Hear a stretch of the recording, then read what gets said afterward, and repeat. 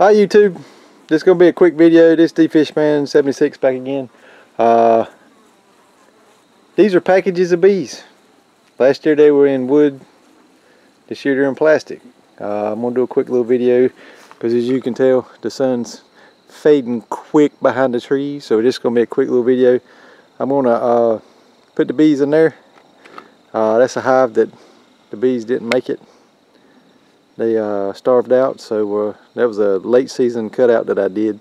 So one of these packages of bees is going to go in there. There's a little bit of drawn out comb that was in there. I took that little piece out because there was a better piece in there, and I had to put a frame feeder.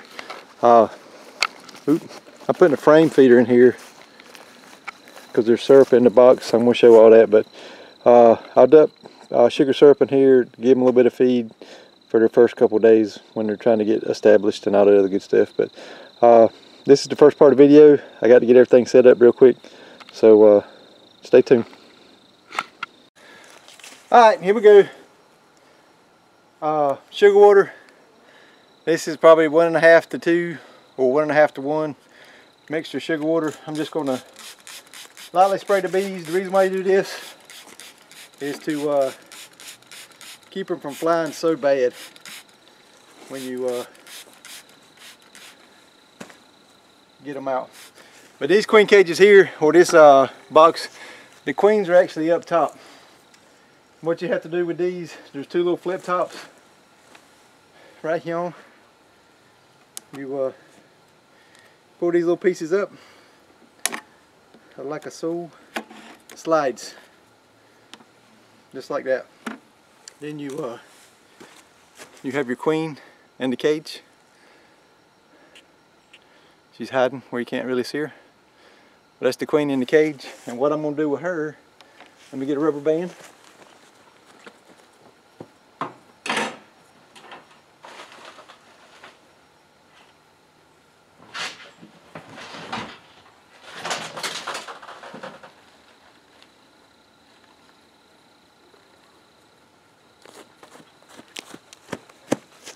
Regular rubber band. Set these down here for a minute.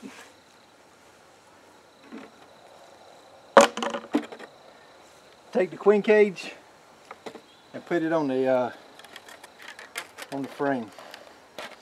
Now you kind of want to center this frame in the middle of the box. That way, we got a cold night coming up tonight, so I want to make sure she's in the center where the bees congregate around her. So I'm going to put her in there. I actually like to turn mine up a little bit, that way if the worker in there dies, they don't clog the hole up. Put her back in there. This is a cup of sugar water that will release the bees. We don't want to do that quite yet.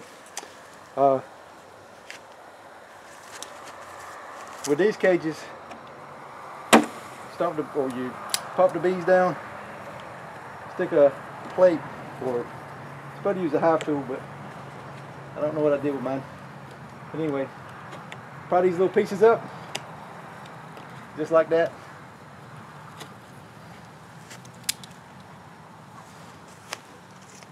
Before I forget, hive reducer, entrance reducer. I'm going to slide that right in there, like so. And all that's to do is to keep the other bees from robbing these out while they're getting everything set up. Just like that. I'm going to pull 2 of these frames out. Smack the bees down. Just like that. Open them up. See all the beautiful bees. Turn around and dump them in the hive.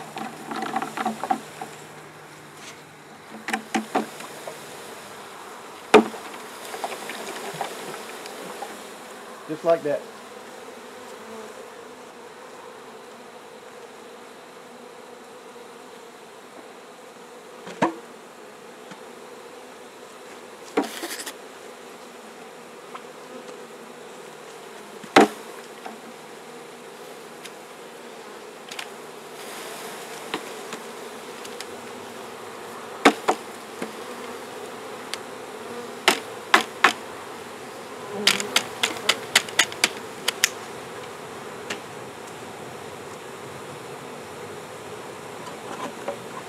what I'm going to do now is put the top on it.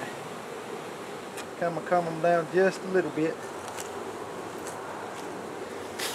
And see with the this feeder, or this jar that was in there, what it is sugar water with some holes in the top of it. And what I'm going to do with my trusty knife is poke a hole in it for air hole, get one by the side so we can actually pour the sugar water into the feeder.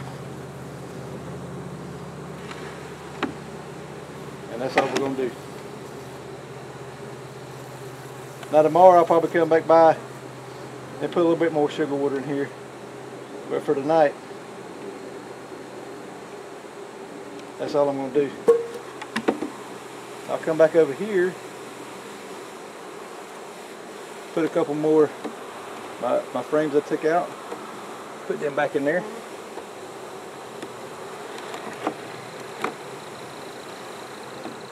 Put the top back on. Try not to mash them.